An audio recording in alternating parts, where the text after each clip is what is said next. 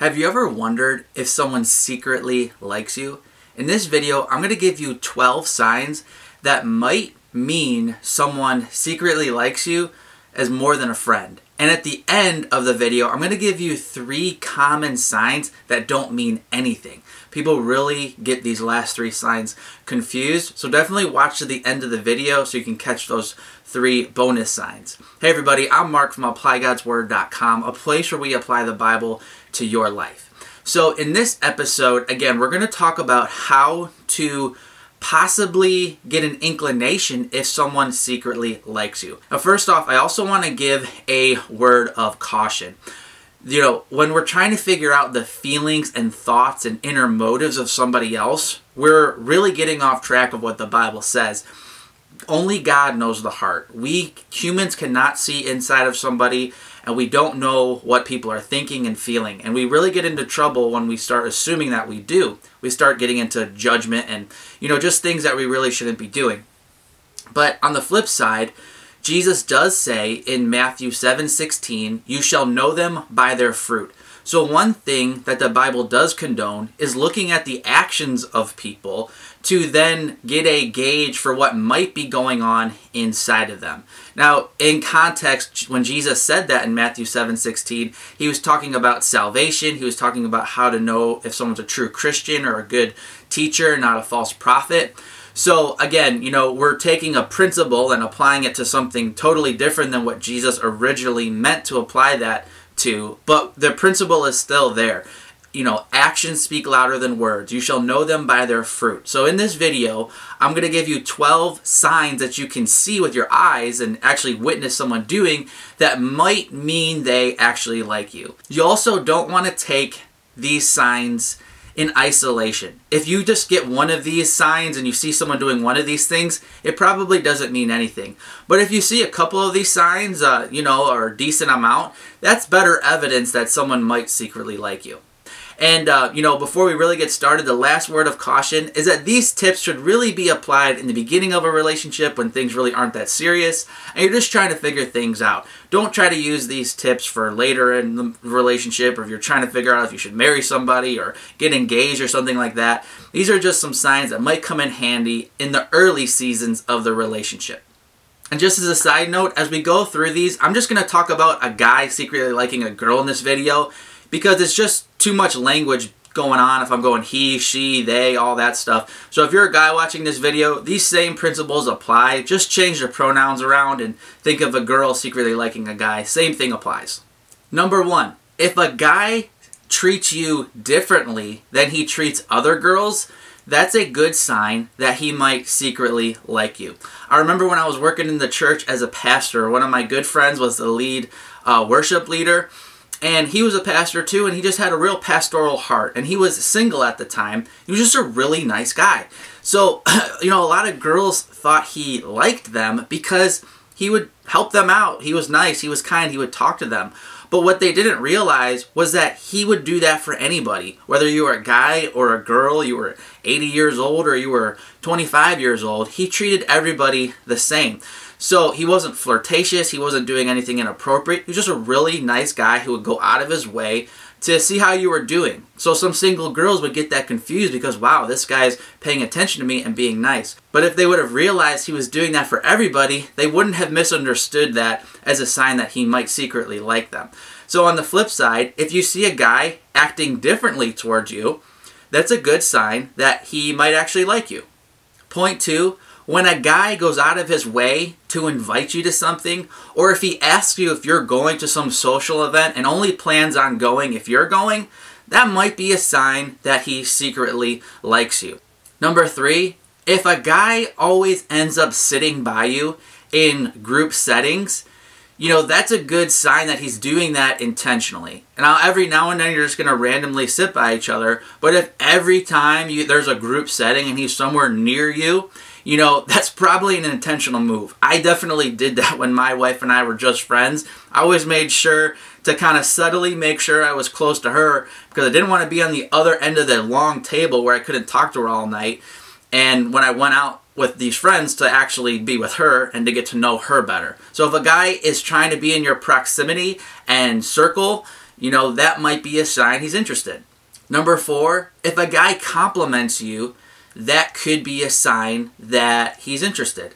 Number 5, I don't necessarily condone this practice, but a lot of people, like everything on social media or engage with everything on social media that someone they like posts. So if someone is just like constantly liking everything, being the first person to comment on it, or just engaging with everything you post on social media, that might be a sign they're paying extra attention to you on social media. And again, it could mean that they're interested. Again, in isolation, it probably doesn't mean anything, but if he's not really socially active on social media, this could be a sign he's sending you a message. I remember one guy, it was so obvious. Every time this girl posted something, he was like the first one to comment on it. Even if it really wasn't that interesting or something he was related to or that he was interested in, he would comment. So again, I don't really necessarily condone this practice. It's not like something I support guys or girls doing to send a message. But hey, if a guy or a girl that you like is doing that, might mean that they're interested. Number 6, if he looks slightly concerned when you're speaking with another guy, this could be a sign that he has feelings towards you. So jealousy is definitely a sin in the Bible, but I'm not talking about this extreme jealousy or control issue or something like that. I know you could take this too far, but it kind of sends a message that if you're talking to somebody, or maybe you even go on a date with somebody else and the guy doesn't seem to care at all, that's probably a sign he doesn't like you. But on the flip side, if you kind of tell he's a little, unsettled by the fact that you're communicating with somebody else or someone else might be showing interest in you, that could be a sign that he has feelings for you. Number 7, if he rearranges his schedule to be around you, that, is showing he's putting effort in to be in your life somehow. Now, if you invite a guy out, or if you're a guy watching this and you invite a girl out, and they say they have plans already and they don't rearrange their schedule, that doesn't mean they're not interested. That doesn't mean that they don't like you. But I do think it's a good sign that if they had plans and they cancel them or rearrange their schedule to make it work with you, that's definitely positive. Number 8 is kind of like a pro and a con. If a guy acts kind of awkward around you, it might mean that he has feelings for you. Again, you kind of, probably aren't attracted to someone who's acting really awkward or doesn't know what to say around you. But, some guys just aren't that good with words. But once you get to know them and you give them a chance, they'll open up, become more relaxed, and you'll get to see their true colors. So if you get around somebody and they kind of freeze up and they act kind of awkward at first, that's a subtle sign, a kind of a tell that they might be interested in you as more than a friend. So if someone like that, you might want to give them a chance, be around them a little bit. They'll probably open up and you'll get to see if you're interested in them too. Number 9 is one that a player can use, or someone who just genuinely likes you, in that they'll talk to you more. Again, this one I think is a little bit more obvious for guys, because a generalization is that guys just don't talk as much. The words just don't flow as naturally for most guys. But if a guy likes you, he's going to go out of his way to small talk and, communicate with you. So if he talks to you more than he talks to other girls, this is a good sign that maybe he has feelings, or he's gauging if you're interested back in him. But again, you want to be careful with this. If a guy's doing this to everybody, or he's going too far emotionally and having these big, in-depth conversations but not trying to commit to you, that's a red flag and probably a sign that he's a player. Number 10 is a sign that used to happen to me and my wife all the time when we were friends. And that's other people make comments about our connection with each other. If other people are making little lines about the chemistry, or they say little things like, geez, didn't feel like anyone else was in the room when you two were there, something like that, that's a subtle sign that, other people are noticing the chemistry and, might validate the questions that you're having. Like, does this person like me or not? If other people are noticing it too, that's a good sign. Number 11, again, some guys aren't as, verbally expressive. Their words don't come as natural, but they might be really eager to show their affection or their interest in you through service. You know, maybe they're just really good with their hands. They can fix your car. They can help you, you know, repair something on your house. You're moving and they're like, well, okay, I'll help you move. If they're really eager to help you out, that's a good sign that they're trying to show you that, you know, they're interested and that they care about you. Number 12, hopefully doesn't have to happen very often, but if it does, it's a strong sign that he likes you. And that's, he sticks up for you even when you're not around. If someone's talking bad about you or there's gossip or something's going on and you're not even there and he sticks up for you, that's a really good indicator that he has, you know, strong feelings for you and is willing to, you know, protect your honor even if you weren't there to see it. Alright, well, if you've made it this far, you get the 3 bonus signs that probably don't mean anything. And number 1 is the one that I see most people make a mistake on. And this is eye contact. A lot of times girls ask me, you know, there was heavy eye contact between me and this guy. Does this mean he likes me?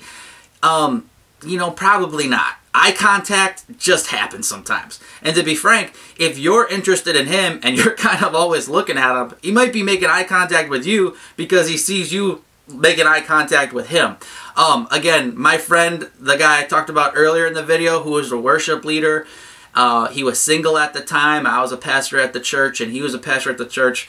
You know, it was kind of comical, like multiple girls throughout our years, you know, pastoring there, thought that he was making eye contact with them when he was on stage worshiping and leading the congregation in worship, which, you know, is kind of a common experience that I hear about a lot.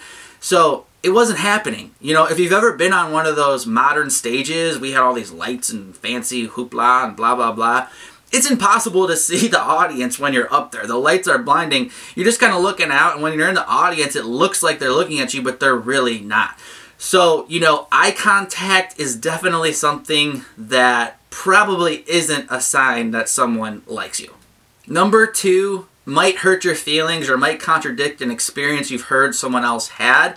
You know, this is just from what I've witnessed. It's that if you have a feeling from God that this person you just met is going to be your future spouse one day, but you barely know the person, or you just meet the person and you feel like you had this, you know, existential feeling from God that he told you this is going to be your spouse, usually that's not accurate. You know, this might be another topic. You can go to my website and I have a whole article series on how to hear the voice of God.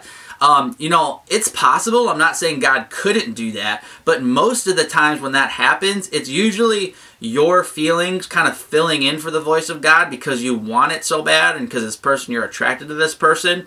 But, you know, again, it's really unlikely that God would do that. God usually tells you the next step that you need to take. It's not something that he normally does to tell you your whole future and that he doesn't confirm with the other person. If God really tells you that this is going to be your spouse, then the reality of that situation is going to match what you heard in your head. You know, the voice that you hear in your head doesn't overrule the reality that you're actually living in. The third point is if you randomly run into that person on the street, that's not a sign from God that this person automatically likes you. More than likely, it's just a coincidence. Well, again, I'm Mark from ApplyGodsWord.com. I hope you enjoyed this video, and if you did, give it a thumbs up, leave us a comment, share it with your friends. They might benefit from it too, and definitely hit the subscribe button if you haven't done that already. And you might also enjoy my book, The Ultimate Guide to Christian Singleness. It's in paperback and for free on my website in an ebook version. So I'll leave some links in the description of this video if that's something that's interesting to you. Well, have a good one, and God bless.